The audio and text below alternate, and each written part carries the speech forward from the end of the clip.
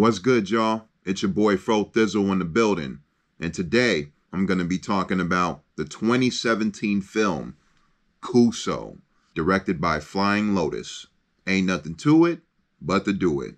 After watching the trailer for this movie, I was pretty interested. I like weird and bizarre movies, so I gave it a watch on Shudder. Long story short, I hated this fucking movie. I didn't like the comedy.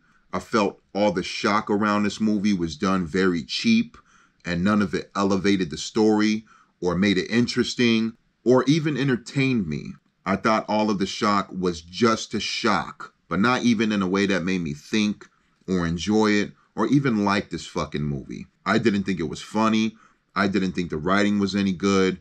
The acting is fine. I'm not going to fault the actors because they're following a blueprint from the director Flying Lotus. Fucking planes, man.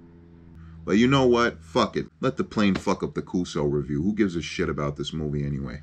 There's not much to say about this one. I don't recommend this film at fucking all. I don't think one person on this planet should watch it.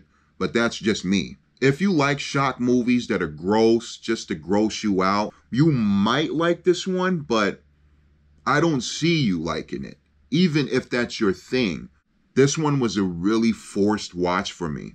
Every 10 minutes I had to stop and pause it and stop and pause it just to take in what the fuck I was watching. This had the potential to be a decent movie if it had a decent script or a good filmmaker at the helm of it. I like Flying Lotus as a music guy, but as a filmmaker, I think this movie's fucking trash.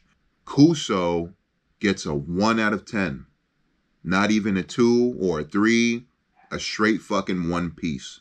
Thank y'all for watching. It's been your boy Thizzle. I appreciate y'all. Subscribe for more and stay tuned. Peace, nigga.